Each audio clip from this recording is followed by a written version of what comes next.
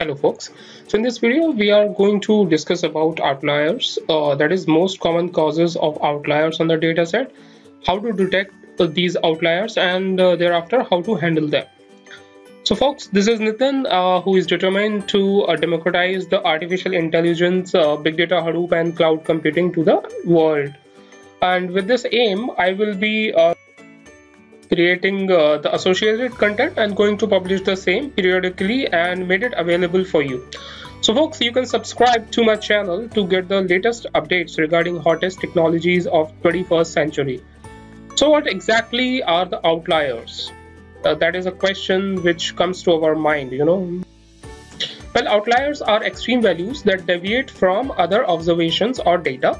They may indicate variability in measurement, experiments, errors, or novelty. So, in other words, an outlier is an observation that diverges from overall pattern on a sample. Okay, so outlier can also come in different flavors depending on the environment. Point outlier, there are point outliers, contextual outliers, or collective outliers. So point outliers are single data points that lay far from the rest of the distribution, right? And as far as contextual outliers are concerned, these can be kind of noise in the data, such as punctuation symbols when realizing text analysis, or background noise signals when doing speech recognition, etc. Then collective outliers can be subset of novelties in data, such as signal that may indicate the discovery of new phenomena. Okay. Most common causes of outliers. So what are some of the most common causes of outliers on a data set? Well, the number one is data entry errors, of course, which are kind of human errors. Then in the secondly, it comes measurement errors, which are kind of instrument errors. So if there is some calibration problem in any instrument, then those can be counted as measurement errors. Then we have experimental errors, which are kind of data extraction or experiment planning, or executing errors. And fourthly, we have intentional, so like dummy outliers made to test detection methods, etc. Then the fifth one is data processing errors, of course, so data manipulation or dataset unintended mutations, etc. Then we have sampling errors, of course, so extracting or mixing data from wrong or various sources. And lastly, there are some natural errors. So those are not exactly an error. These are novelties in the. So in the process of producing, collecting, processing, and analyzing data, outliers can come from any source and hide in many dimensions. So those that are not a product of an error are called novelties. Okay. And we will be, for this particular video, we will be using a data set called Boston housing dataset for which can be used for detecting outliers. So this kind of data set can be extracted from the dataset library, which comes with Python. I will give exact details pretty shortly. So if you want, I can show you the link to this particular data set, but we will be using the dataset library to extract the data and creating a data frame out of this. So this is the data set you can see here. So this particular is the link. I will be providing this in a description section.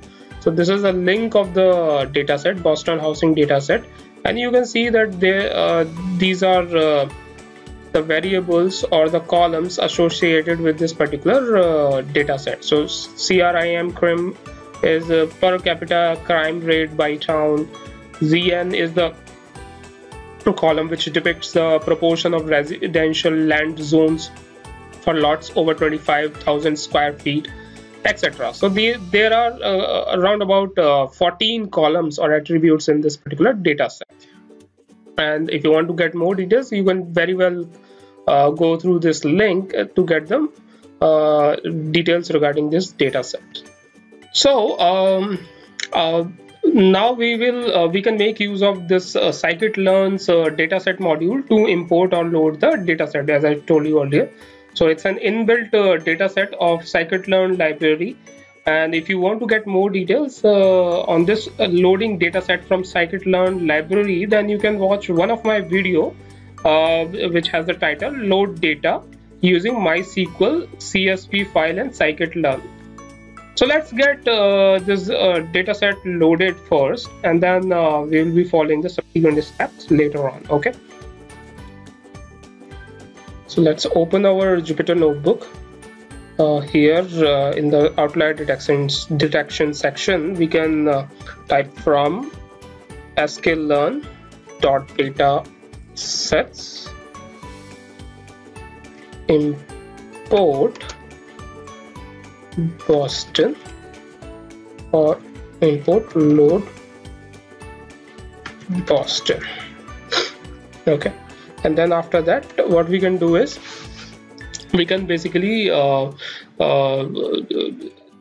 include this. This is a kind of class. So load underscore Boston is a class, and we can create a variable which can contain the object of this class. Okay, so Boston equals to load Boston, and then once this is done, we'll explore the observations, how many observations are there in this data set and how many columns are there.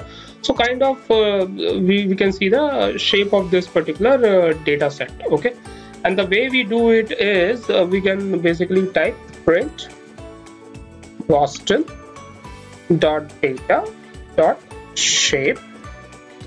This is one thing, and then after that we can print the feature names as well, basically the names of the columns of this particular data set. We can print those as well, and the command to print those are Boston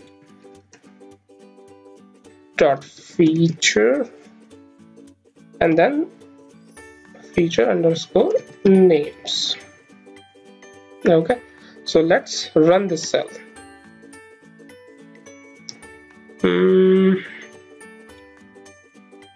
Looks like some issue here. Okay, so there is a typo here, so let's rerun this cell again. So you can see the first print command, it is actually showing that there are 506 rows or observation in this data set, and there are 13 columns as such in it. Okay, so 1 2 3 4 5 6 7 8 9 10 11 12 and 13. So there are 13 columns which we have printed using this particular command. Okay, so in order to convert this particular into a convert this into a pandas data frame, we need to use the data frame method of pandas and pass the boston.data. Okay, so what we will essentially do here is, we'll type Boston, which is the name of our data frame. Okay, and here we will pass pd.data frame and then Boston.data. Okay, and this particular statement will create a data frame out of it. Okay, and now if you want to print some of the rows of this data set, then we can do so by using the head clause. Okay, so let's type Boston.head, and you will be able to see first few rows of this data set. So here you can see that, right? And this here CRIM corresponds to the index column value 0. ZN is corresponding to index column value 1. Indus is corresponding to index value 2, and so on. Okay. All right, let me scroll down a bit.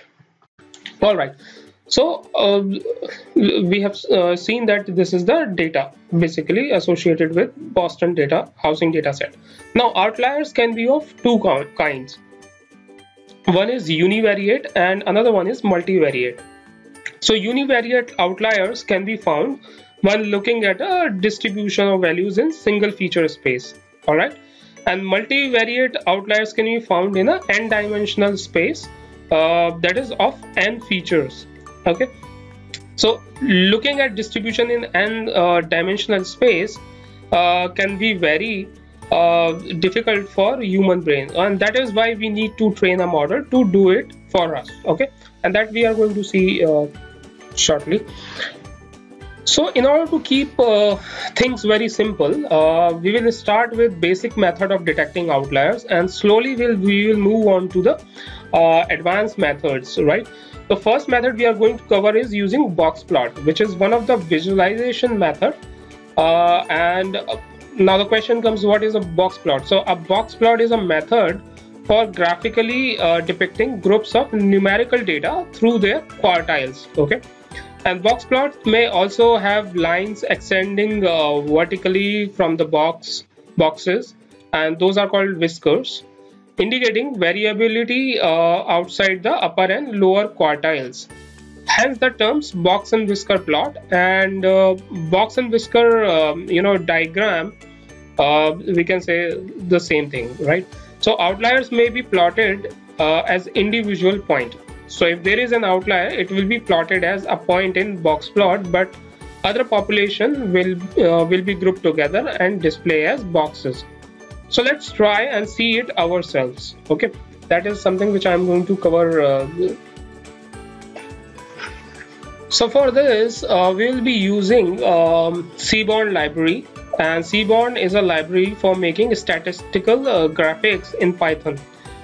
This library is built on top of Matplotlib and closely integrated with the Pandas data structure. So let's do it. So in order to create these visualizations, first command which we need to always include in Jupyter notebooks is this one. So okay, matplotlib online. Okay, so this is the command whenever we want to plot any data in Jupyter notebooks. And then secondly, we will include a command for importing the Seaborn library. Okay, and we will be using again the short form of it. Okay, so let's use it. So import Seaborn as SNS, and then matplotlib library as well. So import matplotlib .pyplot as plt, and then now we will include the command to provide the box plot visualization. Okay, so we'll type SNS box plot. It's very intuitive, so you can see that we have used a short form of the Seaborn library, and then what kind of visualization we need to create. We need to create a box plot, so we included the box plot here. And now for which particular column we need to visualize, that we can provide here. So let us say I want to include the or I want to create the box plot for this particular column, 7th column, which is nothing but DIS. 0, 1, 2, 3, 4, 5, 6, 7th column. Okay, which is DIS. So I need to create the box plot for this.